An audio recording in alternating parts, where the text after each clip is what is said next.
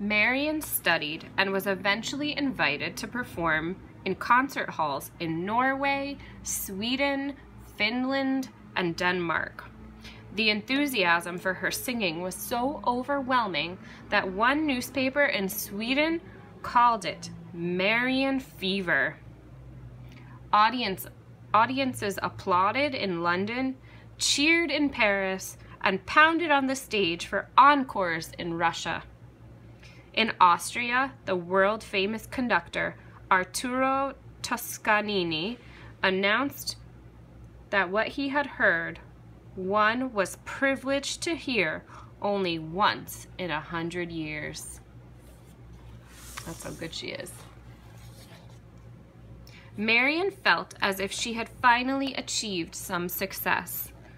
She even asked Mother if there was anything she wanted that would make her happy, because now Marian could afford to buy it for her. Mother said that all she wanted was for God to hold Marian in the highest of his hands. It seemed like she was already there. Mr. Bogetti had been right. She could go anywhere and sing for anyone.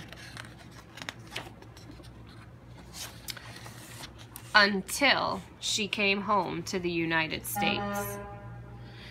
In 1939, Howard University in Washington, D.C.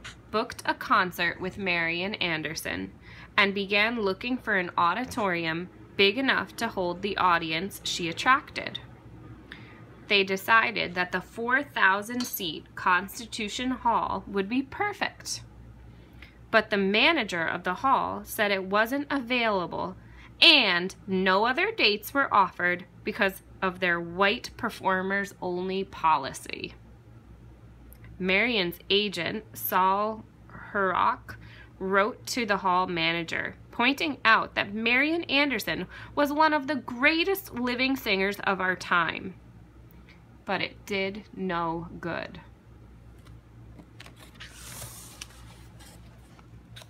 Enraged fans wrote letters to the newspaper.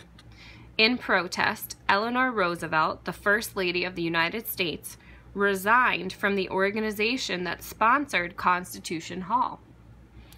Howard University then tried to reserve a large high school auditorium from an all-white school. Again, they were denied. Now teachers were angry and marched in support of Marian in front of the Board of Education. Washington, D.C. was a boiling pot about to spill over. Wasn't there someplace in her own country's capital where Marian Anderson's voice could be heard?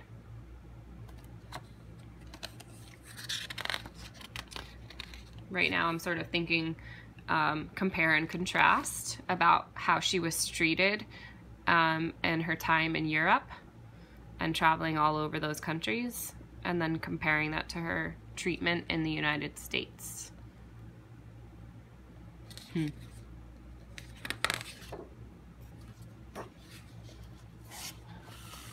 Committees formed and held meetings. Finally, with President Roosevelt's approval, the Department of the Interior of the United States government invited Marian to sing on the steps of the Lincoln Memorial on Easter Sunday. Her country was offering her a momentous invitation, but she had concerns. Would people protest? Was it dangerous? Would anyone come? Examining her heart, Marian realized that although she was a singer first and foremost, she also had become a symbol to her people, and she wanted to make it easier for those who would follow her. She said yes. Standing in the shadow of the statue of Lincoln, waiting to be called out, she read the engraved words, "This nation, under God, shall have a new birth of freedom." She's extremely brave. Marian looked out on a river of 75,000 people. Her heart beat wildly. Would she be able to utter one note? She took a deep breath and felt the power of her audience's goodwill surge toward her. Marian's sisters were there, and Mother too. Marian stood straight and tall. Then she closed her eyes and sang. My country, 'tis of thee, sweet land of liberty, let freedom ring. A roaring cheer followed every song. At the end of the program, the people pleaded for more. When she began her thought-provoking encore. Oh, nobody knows the trouble I see. Nobody knows my sorrow. Silence settled on the multitudes. So the audience was silent.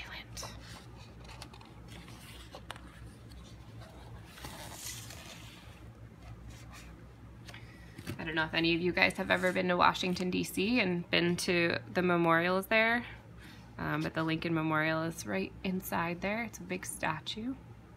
And then there's the famous steps where Martin Luther King also gave his I Have a Dream speech. I went to college in Maryland, right outside of D.C., so I did spend a lot of time in D.C. Now, taking a look at the audience members, they're all just eyes closed, seem to be enjoying her song, relaxing sort of, just enjoying the moment, sort of thinking about it.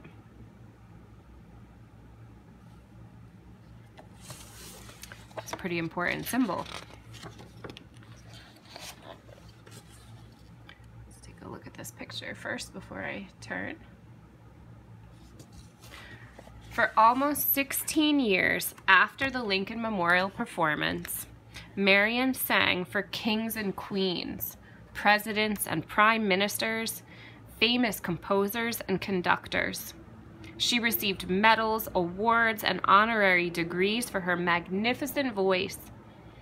But there was still one place Marian had not sung. When she was finally invited, a dream came true. Marian wondered how people would react. No Negro singer had ever done such a thing. She would be the first. But she didn't need to worry. After she signed the contract, someone said, "Welcome home." On opening night, excitement charged the air. As Marian waited in the wings, the orchestra began. Her stomach fluttered. She walked onto the grand stage. Trembling, she straightened her costume and waited for the pounding music she knew to be her cue. Tonight was her debut with the Metropolitan Opera. At long last, she had reached the sun and the moon. The curtains parted.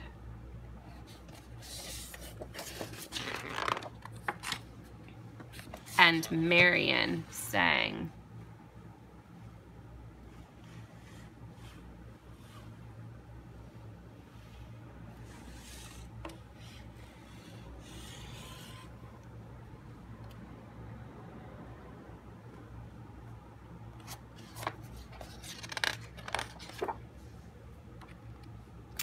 The end. There's some information here from the author and some credits. Guess this must be a picture.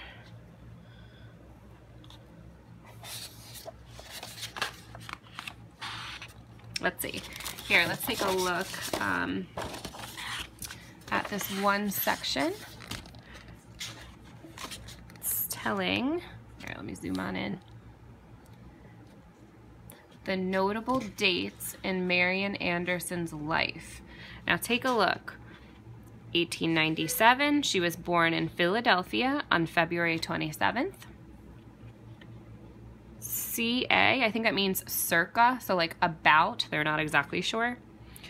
1903, age 6, performs with Union Baptist Church Junior Choir. about 1907. She's age 10 or 11. That just means they're not certain about it.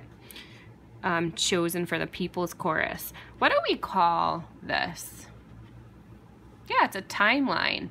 And so this is a chronological list of the important events in her life.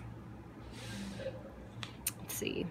Age 15, she postpones entrance to high school to help support her family. Ah, yes, this was after her dad died. So 1909, her father died at age 34, and then a couple years later, when she's 15, that's when she postpones high school so she can help support her family. 1915, at age 18, she was denied entrance to music school and enters William Penn High School. And it continues to go on. So I'm thinking about all of the challenges that she faced in her lifetime and how she overcame them with her strength and resiliency. And even though a lot of things weren't very fair for Marian, that she kept in mind her dreams and her goals. I'm going to post a question for you to answer in the Google Classroom. So if you could please respond to that, that would be great. I hope you enjoyed the book. Bye.